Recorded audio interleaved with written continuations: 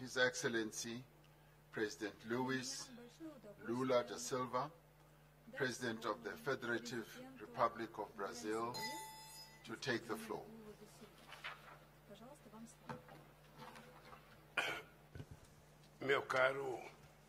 My dear President of the Republic of South Africa, President Ramaphosa, my dear President Vladimir Putin, President of the Russian Federation, here represented by Foreign Affairs Minister Lavrov, and my dear Prime Minister Modi of India, my dear Xi Jinping, President of the People's Republic of China, and my dear sister Dilma Rousseff, the CEO of the New Development Bank,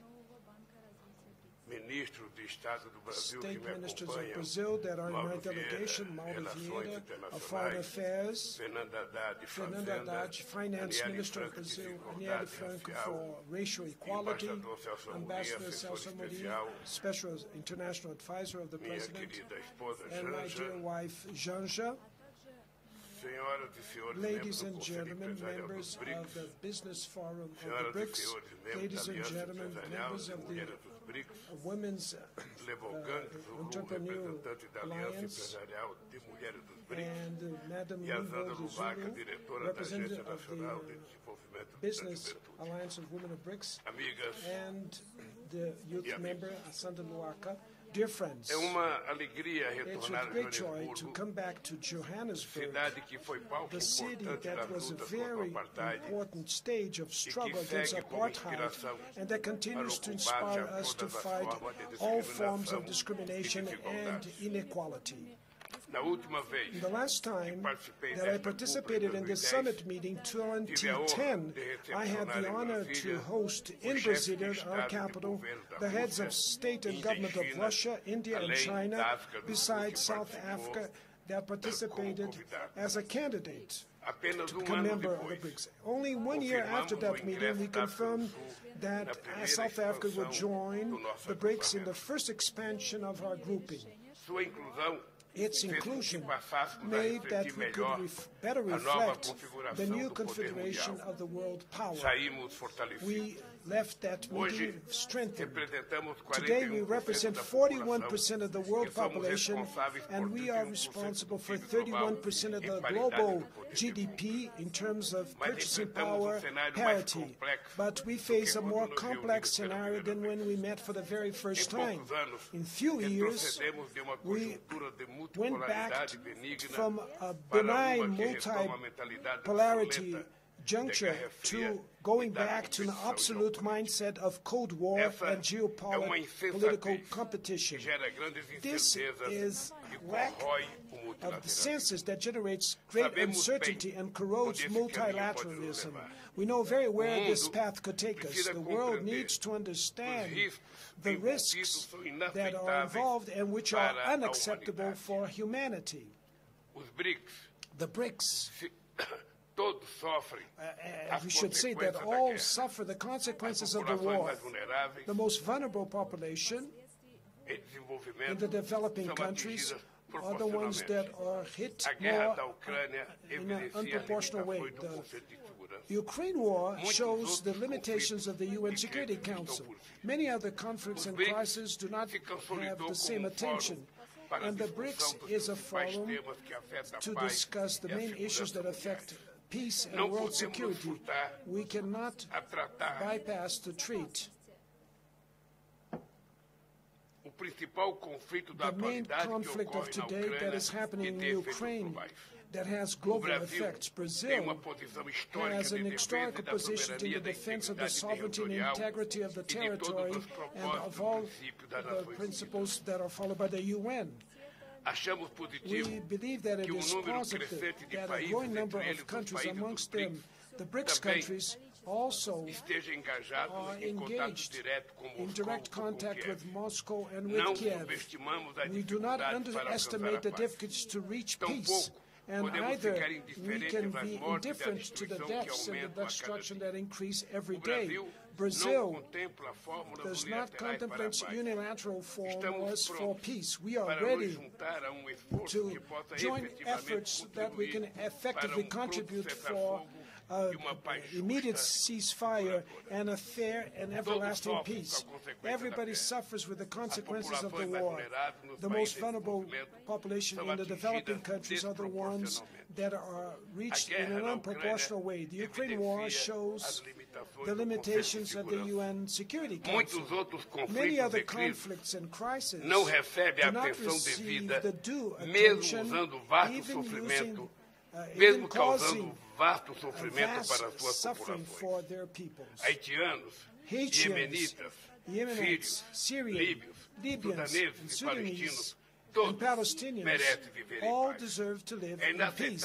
It is unacceptable that global military spending in 1 year goes beyond $2 trillion, while the FAO says to us that 735 million people are in hunger every day in the world. The quest for peace is a collective obligation and an imperative for a fair development and sustainable development. The BRICS should act as a force for understanding and for cooperation. Our willingness is expressed in the contributions given by China, South Africa, and from my own country in all the endeavors to a conflict resolution in Ukraine. There are many places while men go to war, the women are the ones that fight for conciliation. The valuation and the strengthening of the role of women in the resolution of conflicts will be more and more central for peace in the world. And more than that, the women's empowerment is a precondition for a full socioeconomic development. And paraphrasing Thomas Sankara, a great Pan-African leader, which says, we cannot hope for a society where half of the population is silenced by male chauvinism and by discrimination in political participation and in the world of labor. Dear friends, the weakening of the global governance is also clear in the development agendas, in financing, and in the confrontation with climate change. When I came back to the presidency in Brazil, I was very sad to see that the implementation of the 2030 agenda is under risk in all the world. A recent report from the UN indicates that we're in a strong backwardness. We see the greatest increase of inequality between the countries in more than the last 3 decades. In 30% of the goals, we stagnated or we're going backwards. It's very difficult to fight climate change while many developing countries still have to deal with hunger, poverty, and other kinds of violence.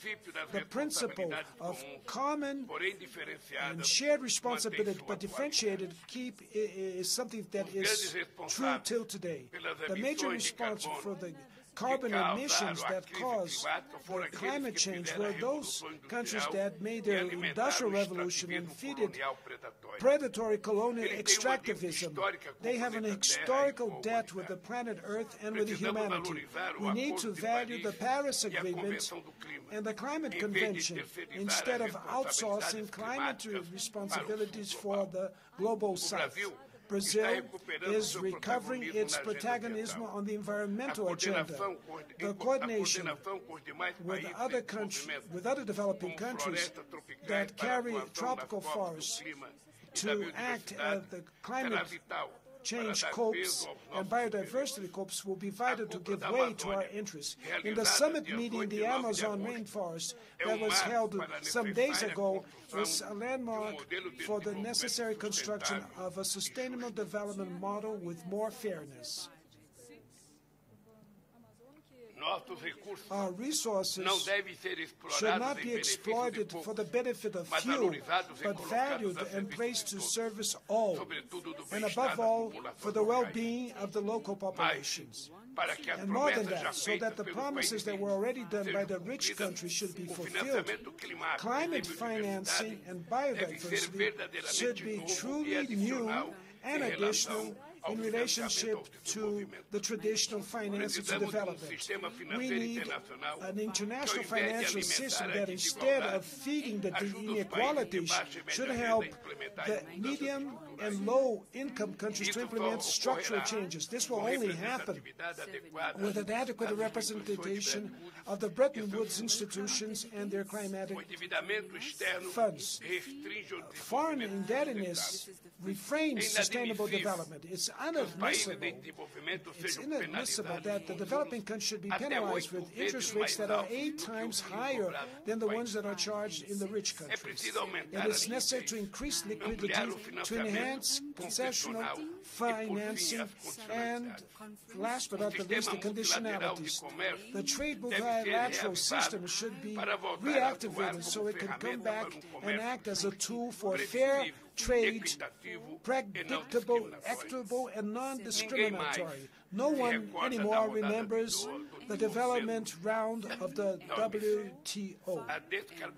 The decarbonization of our economies should be followed by the job creation with dignity, industrialization, and green infrastructure and public services for all. Through the new development bank, we can offer our own alternatives for adequate financing that will attend or meet the needs of the global South. I'm sure that under the leadership of my sister Dilma Rousseff, the bank will manage to face these challenges. The creation of a common valid unit for our trade transactions and investments for the BRICS countries will increase our payment options and reduce our vulnerabilities. Presidents, today, and guests, today the BRICS are fully consolidated as a brand and as a political asset of strategic value.